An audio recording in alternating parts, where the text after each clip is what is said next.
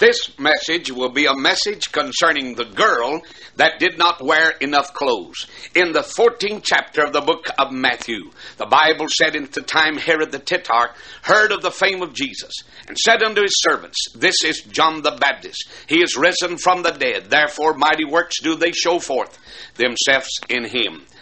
For Herod had laid hold on John and bound him, put him in prison for Herodias' sake, his brother Philip's wife. For John said unto him, It is not lawful for thee to have her. And when he would have put him to death, he feared the multitude, because they counted him as a prophet. But when Herod's birthday was kept, the daughter of Herodias danced before them, and pleased Herod. Whereupon he promised with an oath to give her whatsoever she would ask. Our Father, I pray that you'd bless this message. May it be a message that will cause young women, Christian women, to want to dress that which would please the Lord, and dress in a manner that would glorify the Savior. And we'll praise thee in Jesus' name. Amen. I want to speak to you, as I've already announced on the subject, the young girl, or the girl that did not wear enough clothes. Now, the Bible teaches that Christian girls ought to dress modestly. A Christian woman ought to dress that which becometh holiness. And certainly with this new fad and this mini skirt and these short dresses that you're seeing today, these do not please or bring glory to the Lord. And when you think about this young lady, she came out and danced the fan dance before King Herod. It pleased him, the Bible said. Here's a girl indecently dressed. Here's a girl that comes out to do the fan dance. And the scripture says that he caused John the Baptist to lose his head. Now, when we think about this new day in which we live, or the hour in which we have the miniskirt, everything, my friend, today points toward that which is indecent and that which inspires nudity. Now, if you look in the Bible, my friend, you'll find everything that in heaven, the scripture said, is clothed. But everything in hell will be naked. The Bible says that God himself is clothed in Psalm 91 and verse 1. And it says, God is clothed with honor and majesty. The angels, the Bible says, are also clothed. In Mark 16 and verse 5, speaking of the angel of the resurrection at the tomb, an angel clothed in a long white garment. And then since, my friend, we talk about Christian women following the Lord Jesus Christ, then we ought to recognize that the Lord requires clothing and decency to his followers. I believe that a young girl, a Christian girl, ought to dress like a Christian. I believe her dresses ought to be long enough, and she ought to be covered that it bring not shame to the Lord. Why, you take when you read about Jesus Christ in Revelation 1:13, the scripture said he was clothed with a garment down to the foot. And so when we talk about clothing, and we speak about this modern age of mini skirts and shorts and bathing suits and this sort of clothing, it would bring shame and disgrace to the Christian girl. It leads to adultery. This young girl here danced before Herod. She did not wear enough clothes, and it brought shame, adultery, and then murder, because John the Baptist, that great forerunner of Christ, lost his head because of a young girl that danced and came before him indecently dressed. But someone might say, does God always place judgment on nudity? Yes, sir, my friend. Anytime you open your Bible, you begin to read about indecency, nakedness, shame, you'll find that God pronounces a woe upon those that do not dress properly. Now, you say, why? Because, well, back in the very beginning, Adam and Eve, Genesis chapter 3, the Bible said they saw that they were naked and they were afraid. After sin came in to their lives, after sin came into the Garden of Eden, my Bible says that they saw that they were naked, and they made fig leaf aprons to try to cover up their nakedness. The Lord came down in the cool of the day and said, Adam, where art thou? And Adam said, we were afraid and we hid ourselves. But my friend, the fig leaf aprons did not cover up their nakedness, and God took innocent animals and shed blood and made them coats of skin. Genesis 3 verse 21. So way back even in the beginning, when sin had just come to the first man and brought shame, God said that nakedness shall be covered. And in the beginning, way back there in the Garden of Eden, as far as man's history is concerned, and the history of man, when man sinned and became naked, God clothed him. And then if we open the Bible, we'll see a little farther over where Noah, in chapter 9, the scripture said, uncovered himself and lay drunk before his tent. The Word of God, as you recall, and you read the scripture, the Bible says that as he was lying there uncovered in his nakedness, his son came by and looked upon his nakedness. Now, Noah, that man of righteousness, Noah, that man that preached 120 years, Noah, the man, my friend, that God used to save the world, there he was preaching, preparing an ark for the saving of his household. And yet after God spared him, after the flood, after Noah builded an altar, he planted a vineyard, drank wine, and got drunk, and brought shame. And because of that shame, today the world is under a curse of races because of the shame of Noah's nakedness. But not only do we find the shame because of Noah's nakedness, and then we see Adam and Eve's nakedness, but Moses, you recall, as he goes up to talk with God on the mountain in Exodus 32, when he comes back down, he saw that the people were naked, and the scripture says that it made them a golden calf. They were dancing and naked before that calf, and Moses cried in indignation, who's on the Lord's side? Let him come over and let him join at the gate of the Levite. If you're on the Lord's side, in other words, he's saying put on some clothes, stop that dancing, stop that worship of the golden calf, and let's serve the Lord God of Israel. My friend, I believe this, that when a person is right with God, I believe that a Christian woman will want to dress that which would become holiness unto the Lord, and which would bring honor and glory to the name of Christ. Why, you go into some of our churches today, and you'll find that women dress indecent. There was a time you could go to a burlesque show, or go to one of those indecent leg shows in the past, and there you'd pay with your money to see indecency and nakedness. Now you can go to the average church, and you'll see more nakedness and indecent dress than years ago you saw at a vaudeville show. Now you say, Preacher Mays, what's the difference? My friend, it's the style, they say. And people say, well, don't you believe that a young girl needs to keep up with a style? I believe that we preachers need to stand up in our pulpits and cry as Moses did of old, who is on the Lord's side? Let him come over, and let her come over, and let us stand with God's people. We ought to dress like God's people. And I believe certainly that every young girl and every woman ought to dress modestly. That's what Paul said. He talked about the modest dress of the Christian woman.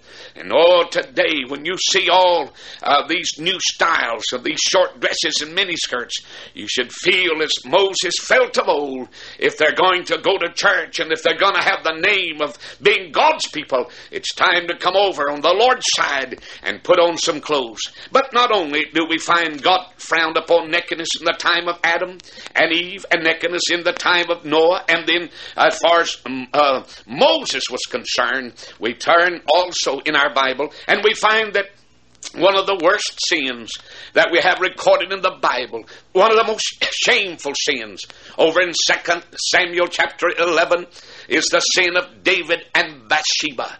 Bathsheba was the young woman that took a bath, exposed her nakedness before King David.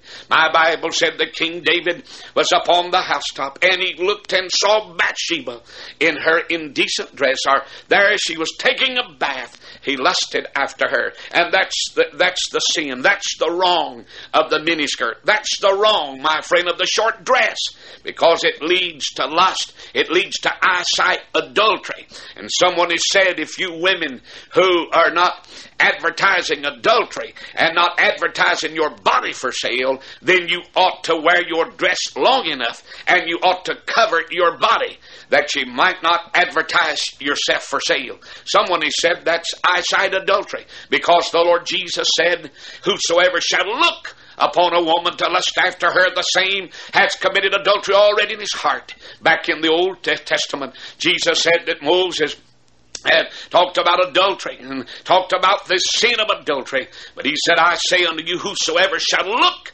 upon a woman to lust after her, the same have committed adultery already in his heart. And so we call this advertising adultery when we see the indecent dress. And then we call the sin of eyesight adultery. The Lord said you're guilty already in your heart. And so David looked at Bathsheba and he called for a servant and said, go bring that woman unto me. And it brought shame and murder and heartache to David. David, after that great sin, had to pray the great 51st Psalm in humble repentance toward God. You remember that David lost his baby. After his baby, his girl was ravished, and then his boy was stabbed, and then his boy Absalom was caught in the top of a tree, or in the tree, an oak tree, by the hair of his head. And the Bible said the mule that he was riding left him hanging in that tree.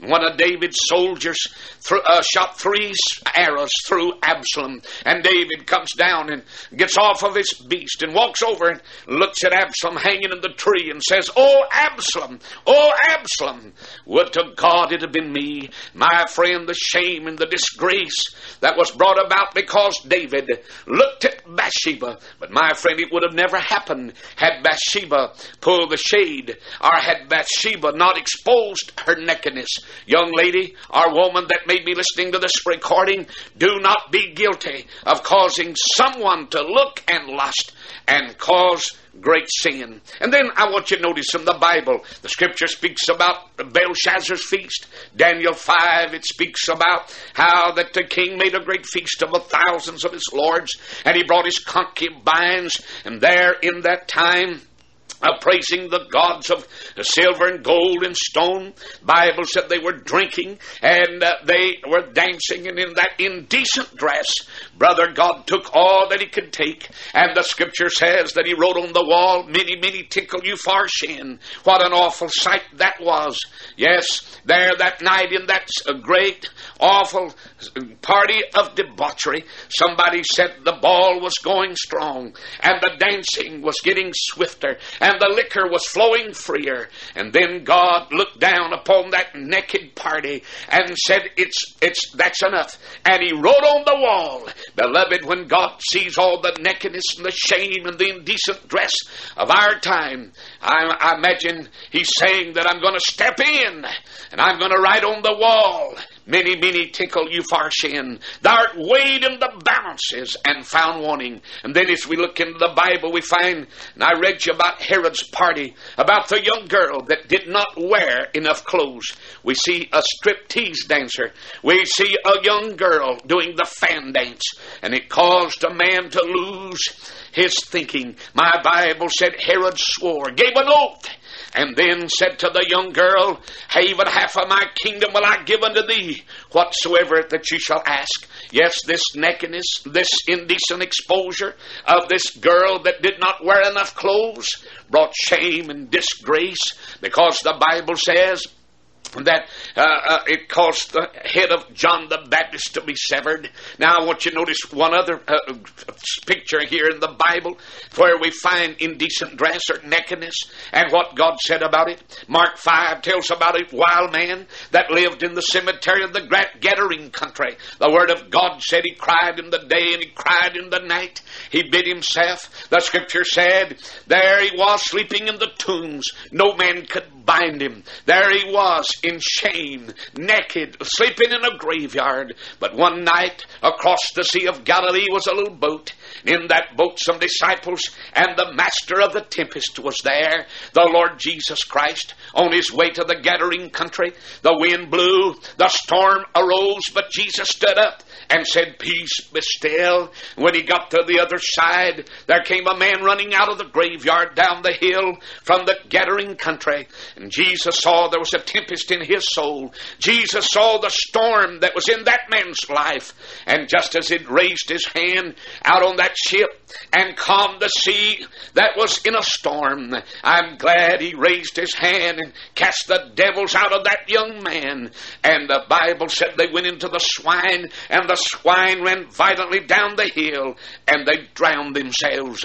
And so we see the picture of what happened. And the scripture said as soon as this young man had those demons cast out of him, that he went and got him some clothes on and came in his right mind and sat down at the feet of Jesus. You see what happens, my friend, when you come to know the Lord? I tell you, you ought to be in your right mind. And the scripture says that this man came and sat at his feet, at the feet of Jesus. But let's go back to the 6th chapter here, and the 14th chapter of Matthew, 6th chapter of Mark. We see the young girl that did not wear enough clothes. It brought the shame, and even it caused the death of the greatest preacher Jesus said that ever lived. He said of John the Baptist, none born of woman was greater. And yet this sin brought shame and disgrace. And someone might say, well, do you think, Brother Mays, that the miniskirt, the short dress, and the way that women are dressing today would cause sin as it did in the olden days? My friend, human nature has not changed. The style and the fashion of this world is downward. And young lady, if you're a Christian, you're not to be patterning after Paris. You're not to be patterning after Hollywood, but you're to pattern after what the Word of God says that a Christian woman ought to pattern. Now somebody might say, well, what should a Christian girl do? Or how should a Christian woman dress? And what should a Christian woman do concerning this modern fad and this modern parade of nudeness and nakedness with their mini skirts and the short dresses? Let me give you just a few things. Number one, admit the Bible commands that you dress modestly. Now, if you'll turn to 1 Timothy chapter 2, verse 8 through verse 10, you'll find where the Bible places the law of a modest dress before the Christian woman. And so the first thing every woman ought to do, you ought to admit the Bible commands that you're to dress like a Christian woman and dress like a Christian girl. And then secondly, abstain from all appearance of evil.